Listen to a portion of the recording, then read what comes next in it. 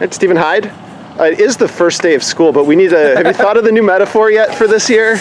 I don't know. Maybe it's maybe it's the season proving grounds or something. Okay. Yeah. Fair enough. Yeah, it's the reunion. The reunion. All right. It's the class reunion here at Rochester.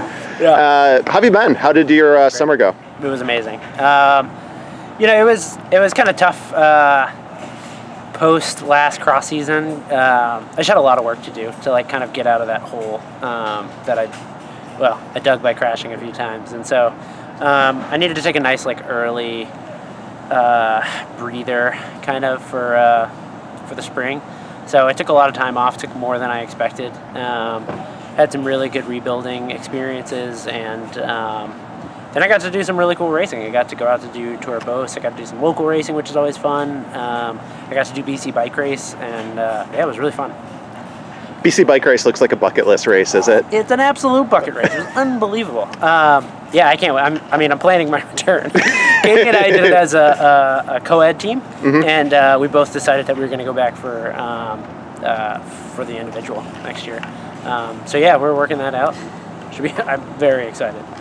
Yeah. When we talked at Nats, you said there were a lot of question marks for you last season, and we saw that. To what extent did do you build on that, or take something from that, and to what extent do you put that in the past and look forward to this year? Oh man, I think it's one of those things where like I would love to be able to put some of that behind me, but the stone that the builder refused. Like it's become a lot of those kind of downfalls have become like a real cornerstone for me, and I realized that, yeah, like I got pretty messed up, and like I had some pretty hard times, but also that like I came back from them, and I did what I wanted to do, and I proved to myself that I could do that, and that I really, really wanted to, I don't know, when I want to do something and I set my mind to it, that I can do it, and I have the power to do that. So I build on that. I'm thankful for the opportunity to be able to do that. Yeah, it was sucky, but I made something out of it, and it absolutely destroyed me. But I did it. I did what I wanted to do out of it. So. Looking forward to this weekend. We saw a couple of your boys throwing down at Rochester. But there's going to be so many more of those names, and people who are ready. Totally. What are you expecting from this weekend? Well, I think it's going to be interesting. We're going to have we just talked about it kind of being a reunion for like the North American crowd, but also we have some riders here from Europe now. We have Lucas Winterberg, who's done a couple of seasons here. Is always kind of a perennial. He always comes back good somehow. Vincent Bastien's, like all these guys that are going to come, over from Switzerland and from Belgium. It'll be interesting. Denmark. It's cool because like, I looked at last weekend, and I in the past have not done that weekend, and still have not done that weekend at Go Cross.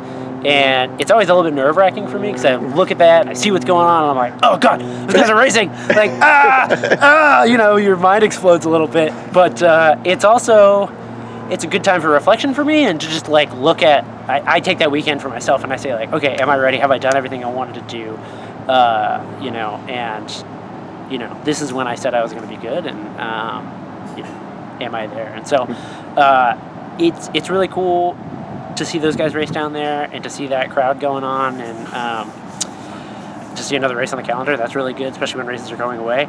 But for me, this is always my focus, and I'm ready to mix it up with anyone who shows up. So I'm ready.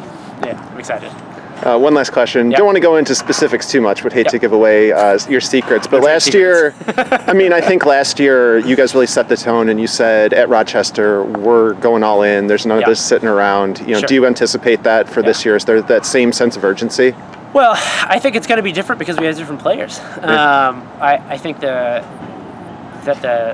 whoever those top riders may be normally now have some extra players in the field, and so I don't think we get to dictate that anymore, and I'm personally excited about that. I think that flavor is good, like added a little extra spice to it. It's fantastic. I love racing like that. I don't like racing the same course with the same people over and over and over and over, so this is good. I think it's going to be great. I'm anticipating some battles. I'm anticipating it to be difficult and very hard.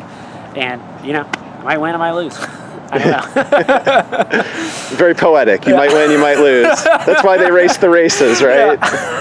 Yeah. I'm excited no matter who shows up. You know, it's like this could be a World Cup for all I care.